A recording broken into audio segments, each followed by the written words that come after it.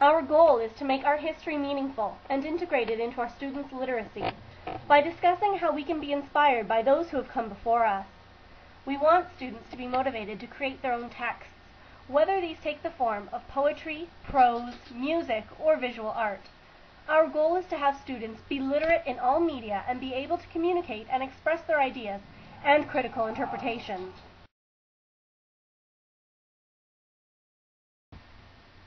Art began with cave painters, who could only use brown, black, yellow, and red pigments.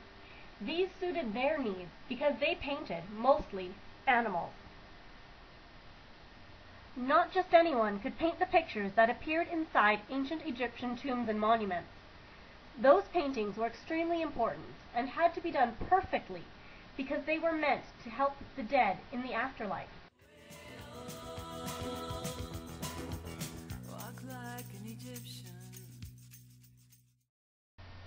In the classical period, sculptors were interested in showing people and animals from all sides and angles. They still carved decorations into walls, but they produced more large, freestanding sculpture. The Renaissance produced some of the most famous, enduring, and even controversial works of art.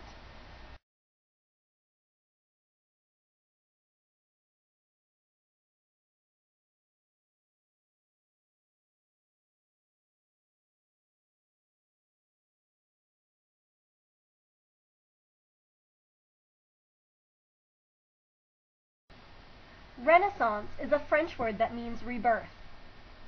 Michelangelo, Da Vinci, and Raphael were famous masters in this era. They were obsessed with perfection in human anatomy and painting it realistically. The subjects of most paintings were divinity or biblical depictions.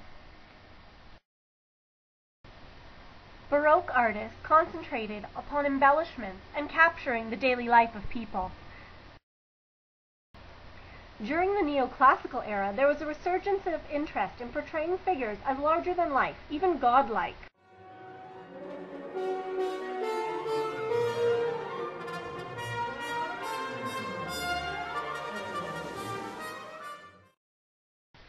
The height of the Industrial Revolution gave way to the new movement called Impressionism. Famous artists such as Monet and Degas capture fleeting images on canvas. It is characterized by playful subjects.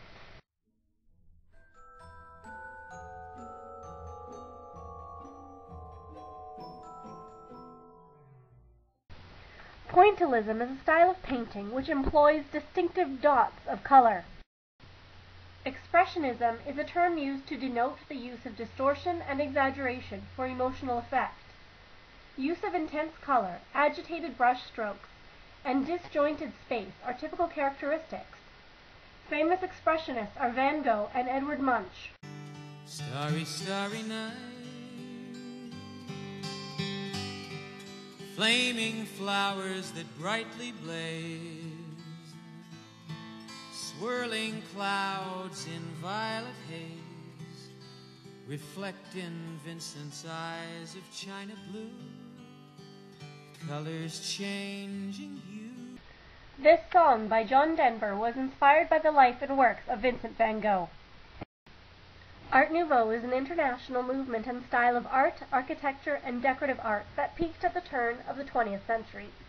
It is a reaction to academic art and depicts organic, floral, and highly stylized curvilinear forms. Cubist art emphasizes a flat, two-dimensional, fragmented surface of the picture plane, rejecting perspective and breaking down form. Color assumes a strong role. Dadaism is a post-World War I cultural movement in visual art, literature, theater, and graphic design. It is characterized by deliberate irrationality and rejection of the standards of art. It is otherwise known as anti-art or nonsensical art. Pop art is a movement in the 20th century characterized by themes and techniques drawn from popular culture. It uses imagery that is currently used in advertising and the media. I got a feeling that tonight's gonna be a good night. That tonight's gonna be a good night. That tonight's gonna be a good night. I feel it. Technology now can play a major role in artistic expression and must inform a vital part of the education of students today. To be fully literate, students must be comfortable integrating classic works into modern means of expression and current context. Artists even today can be inspired by works of the past to create something beautiful and even revolutionary.